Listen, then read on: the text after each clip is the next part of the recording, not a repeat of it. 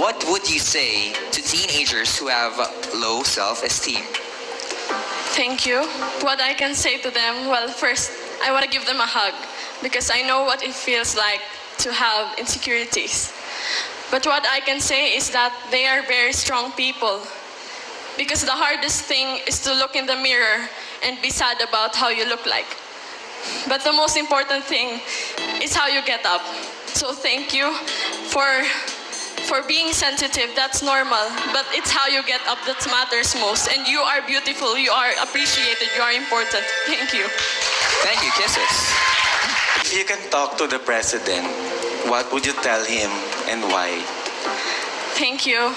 If I would have the great chance to talk to the president, I would tell him that I am not knowledgeable enough, as knowledgeable as him. But what the knowledge I can tell him is that whatever he does, he should offer everything to God.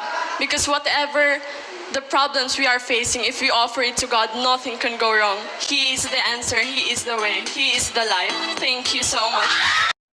Today, I'm gonna read your assumptions about me. Nakipagsabunutan na sa school or public place. Oh, grabe.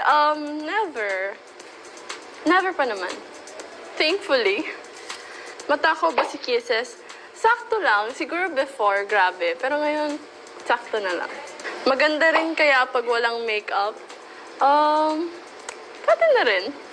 Nag-uulit ng damit. Yes. Especially if favorite ko yung damit. Kailangan nga tinatago na ni Mom. Minsan nga tinatago na ni Mommy yung favorite clothes ko kasi hindi ko talaga titigilan. Naghihilig kapag natutulog. Actually, hindi. Hindi ko alam kung bakit, pero hindi. Palasagot sa parents.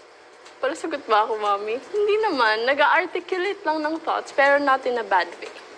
Nagrebelde sa magulang. Wow! Big word. Hindi pa naman. Namimili din sa sale, of course.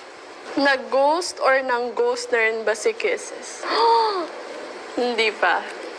Mahilig sa chismis. Yeah, especially sa crush ko, si Tom Holland. Pero yung ibang chismis, hindi ko type.